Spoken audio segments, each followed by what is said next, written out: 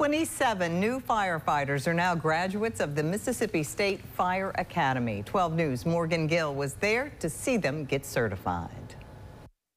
Friends and family celebrated the class of 201 as they graduated from the Mississippi State Fire Academy. 27 men and women became certified firefighters, and officials say they have met and exceeded the National Fire Protection Association for firefighters qualifications. Class speaker Dylan McClain says he couldn't be prouder. I'm proud of us for meeting the requirements.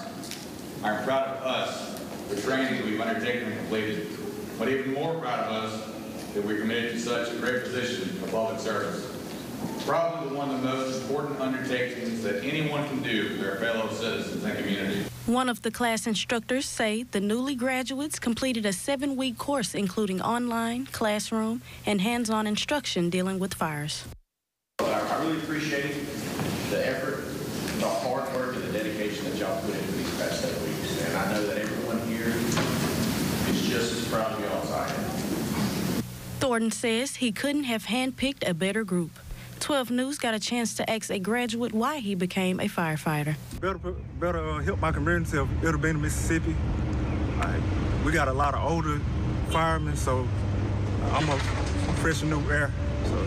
Deputy Director at the Fire Academy says the next step will be assigning the firefighters to a station, get them on trucks, and begin answering 911 calls.